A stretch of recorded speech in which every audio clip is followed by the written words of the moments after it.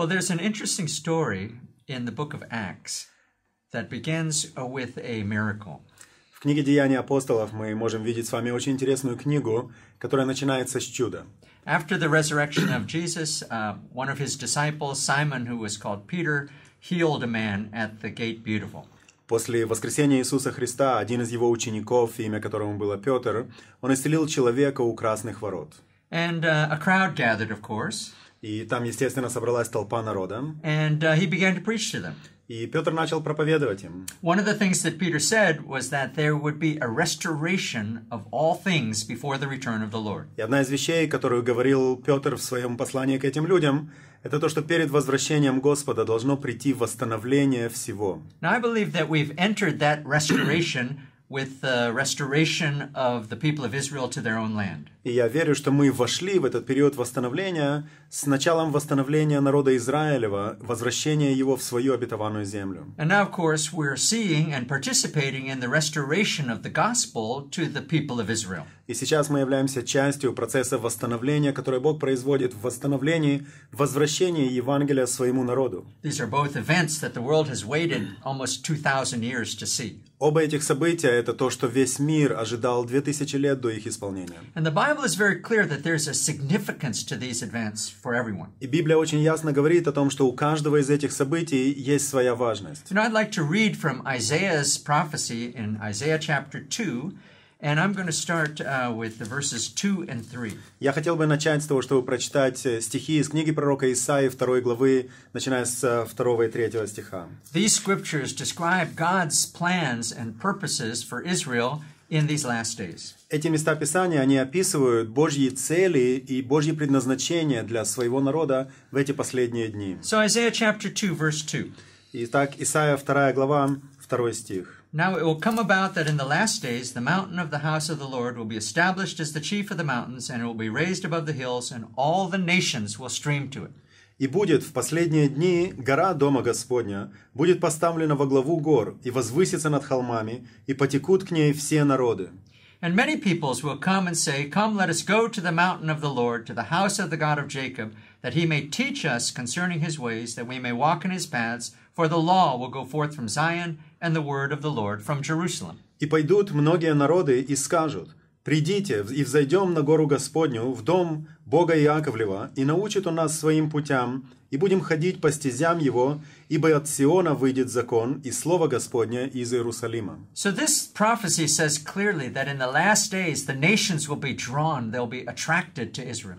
Это пророчество очень ясно говорит о том, что в последние дни народы будут привлекаемы, они будут ведомы и влекомы к Израилю. And what will attract them specifically is teaching that they can't receive in some other place. И что их будет особенно привлекать, это то учение, которое они смогут получить только здесь и нигде в другом месте. Because the scripture says they will come to the house of the God of Jacob so that he can teach them his ways. Писание говорит очень ясно, что они придут в дом Бога Иаковлева для того, чтобы тот научил их путям его. And this is specifically teaching about God's law and his word that will come forth from this land. И это учение будет особенным образом касаться Божьего закона и Слова Господня, которые должны выйти из этой земли. Now, I believe that one of the most important things that Israel can teach the nations is about the kingdom of God. Я думаю, что одна из самых вещей, одна из самых важных вещей, которым Израиль может научить народы, это то, что связано с законом Божьим и с Царством Божьим. There are so many misconceptions about what is the kingdom of God and where is it and when is it coming.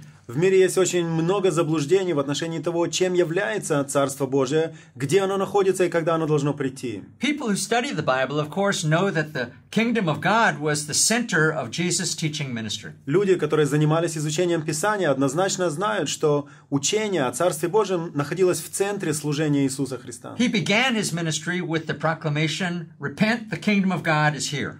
И он начал само свое служение провозглашением того, что покайтесь, ибо приблизилось Царствие Божие. He taught his disciples to pray this way, "Thy kingdom come, thy will be done on earth." И он учил своих учеников молиться, говоря: «Да придет Царствие Твое, да будет воля Твоя на земле, как на небе». At one point, he emphasized this to his disciples, saying the kingdom of God is the most important thing. В определенный момент он сделал особенный акцент для своих учеников на том, что Царствие Божие является самым главным, самым важным, что только есть. He said to them, seek first the kingdom of God and his righteousness, and everything else will be added to you. И он сказал им: ищите прежде Царствие Божие и праведности Его, и все остальное приложится вам. When Jesus was teaching the multitudes, he often used parables as a way to teach. Когда Иисус обращался к толпам народа, следовавшим за Ним, Он нередко пользовался притчами для того, чтобы донести до них свое учение. So many of his parables begin with the same words. И многие из Его притч, они начинались теми же словами. The kingdom of God is like this, or the kingdom of God is like that. Царствие Божие подобно сему, Царствие Божие подобно этому. The kingdom of God is like a man who found a treasure hidden in the ground. Царствие Божие подобно человеку, который нашел сокровище, сокрытое в земле. The kingdom of God is like a woman who took some leaven and put it into a lump of dough. Царствие Божие подобно женщине, которая взяла часть закваски и вложила его в тесто. The kingdom of God is like a farmer who sowed seed in his field. Царствие Божие подобно земледельцу, который вышел сеять семена на поле своем. The kingdom of God is like a fisherman who threw his net in the sea. Царствие Божие подобно рыбаку, который забросил сеть в море. The kingdom of God is like a merchant who went seeking fine pearls. Царствие Божие подобно купцу, который вышел искать драгоценных жемчужин. So over and over, Jesus taught and preached and demonstrated the kingdom of God. Раз за разом мы видим, что Иисус учил и демонстрировал нам примеры того, что такое Царствие Божие. Because this is so prominent in his ministry, many people believe this message begins with Jesus. И поскольку эта тема Царствия Божия, занимает столь центральное место в учении Иисуса, многие люди считают, что Царствие Божие пришло и началось вместе с приходом Иисуса на землю. After all, he's the king of the kingdom, proclaiming that the kingdom has come. Кроме всего прочего, Он и никто иной является царем в этом царстве, который пришел и начал провозглашать его пришествие. And he has power from God, representing God's authority, to prove it. И он, и никто другой обладает силой Божьей, которая доказывает Божью власть, которую Бог дал ему для того, чтобы принести это царство. But I often tell people, if you think the kingdom of God begins with the teaching of Jesus, но нередко я говорю людям, что если вы считаете, что Царствие Божие началось с учения Иисуса, that's like coming into a long movie only after the intermission. то это можно уподобить приходу на длинный фильм, на продолжительный фильм, сразу после того, как вводная часть уже закончилась. If you come into a movie in the middle, если вы заходите в кинотеатр смотреть фильм прямо посреди фильма, eventually you'll find out how it ends. В конце концов, вы сможете определиться с тем, как же этот фильм закончился. And if you're paying attention, you'll be able to figure out who the main characters are. Если вы будете внимательно смотреть за развитием событий, то вы определитесь с тем, кто является главным характером в этом фильме, кто является главным героем. But you'll never really understand why it ends that way. Но никогда, возможно, так и не поймете, почему фильм заканчивается так, как он Nor will you заканчивается. ever have any deep insight into the motivation and the personality of the characters in the movie. Но также не сможете и глубоко понять характер и личность героев этого фильма. Because all of that is established in the very beginning. Потому что все это то, что устанавливается, все то, что мы узнаем из первой части фильма. And so it is with the kingdom of God. Подобно сему и Царствие Божие. The kingdom of God does not begin in the Gospel of Matthew with the preaching of Jesus. Потому что Царствие Божие не началось с проповеди Иисуса в Евангелии от Матфея. But it begins much earlier in the Bible, and it begins with the people of Israel. Эта проповедь и это царствие, оно началось намного раньше в Библии, и оно началось с народа Божьего, с Израиля. I'd like to show you something from the book of Exodus. Я хочу показать вам что-то из книги Исхода. Way back in the beginning of our Bibles, В самом начале нашей Библии, Exodus chapter 19. это находится в 19 главе книги Исход. But while you're turning there, let me give you a little bit of background. Пока мы обращаемся туда, я расскажу вам небольшую предысторию того, о чем мы говорим. We know that when God wanted a nation called Israel, He didn't recycle an existing people. Мы знаем, что когда Бог решил создать для себя народ, Он не взял какой-то народ, который уже существовал, и как бы переработал его, возобновив его. In order to have a people called Israel, God started with one man. Для того, чтобы создать народ, который позднее начал называться Израилем, Бог начал это все с одного человека. And with this man, Abraham, God made a covenant and made promises to him. И с этим человеком, с Авраамом, Бог заключил завет и дал ему обетование. That he would be the father of a nation.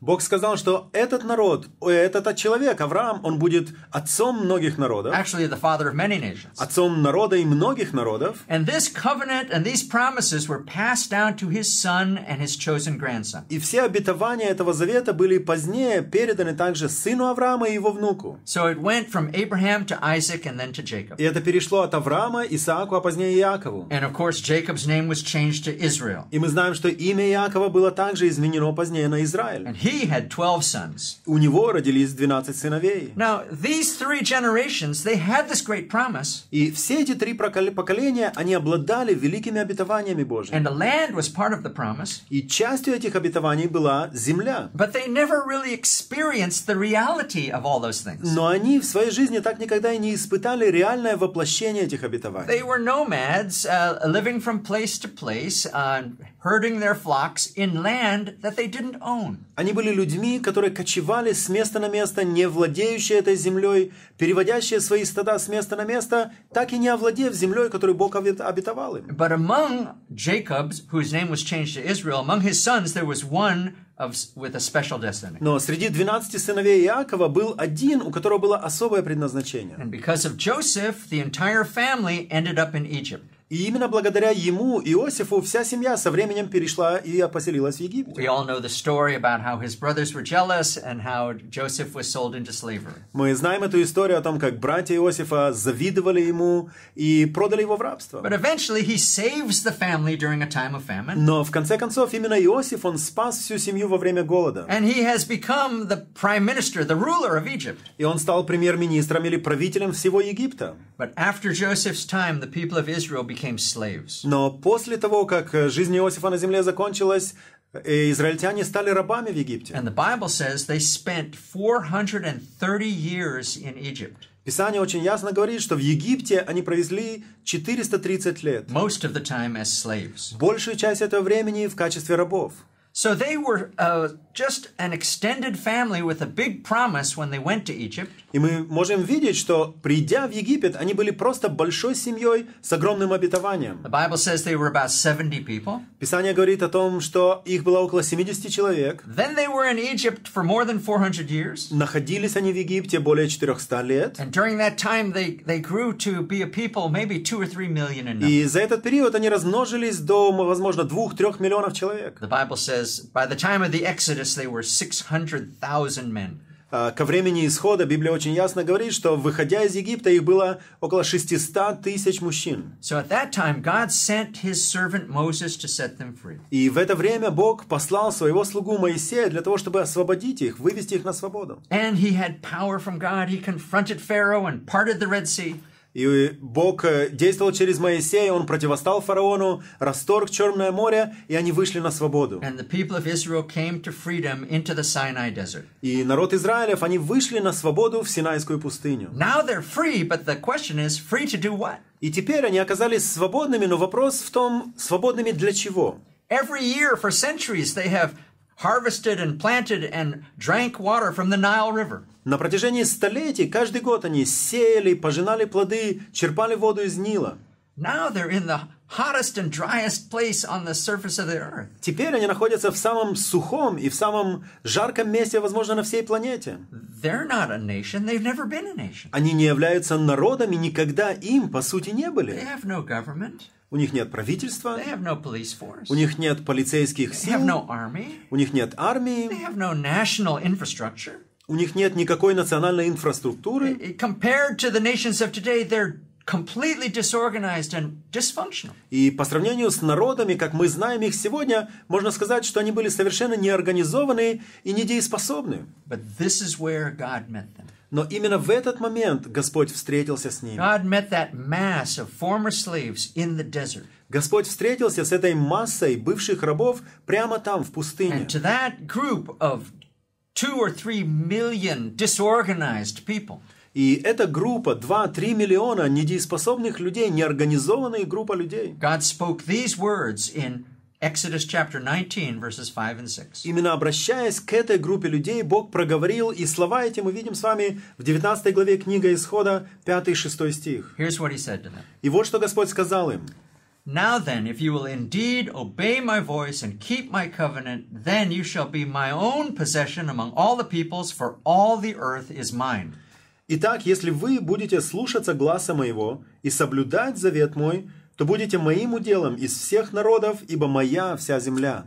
And you shall be to me a kingdom of priests and a holy nation. These are the words you will speak to the children of Israel. А вы будете у меня царством священников и народом святым. Вот слова, которые ты скажешь сынам Израилевым. So what God is saying is very clear to the people of Israel. И то, что мы видим, Бог очень ясно говорит народу Израилеву. When he says, you will be to me a kingdom. Он говорит, вы для меня будете царством. What it means is that God became king of Israel in the desert. Другими словами, Бог стал царем Израиля прямо там в пустыне. Remember, Moses was never king of Israel. Не забывайте, Моисей никогда не был царем Израиля. He was always the prophet of the Lord, the servant of God. Он всегда был пророком Божьим, слугой Божьим. There in the desert, God became king. Но там в пустыне сам Бог стал царем Израиля. Therefore, Israel became the kingdom of God. И таким образом Израиль стал царством Божьим. This is where the kingdom of God first emerges in the scripture. И именно здесь мы видим, что Царствие Божие впервые появляется в Писании. Near the very beginning of the Bible. В самом начале нашей Библии. Israel is the people that God ruled as king.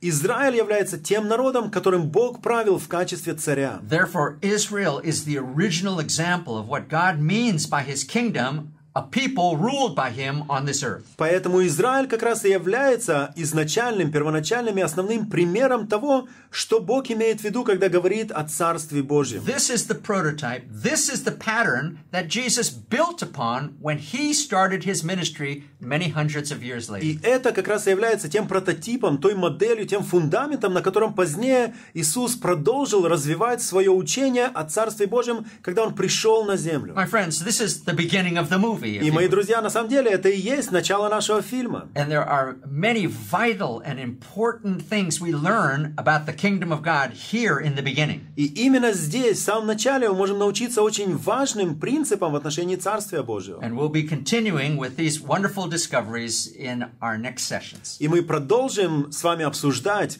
что же лежит в основе Царствия, каковы эти принципы в нашей следующей сессии.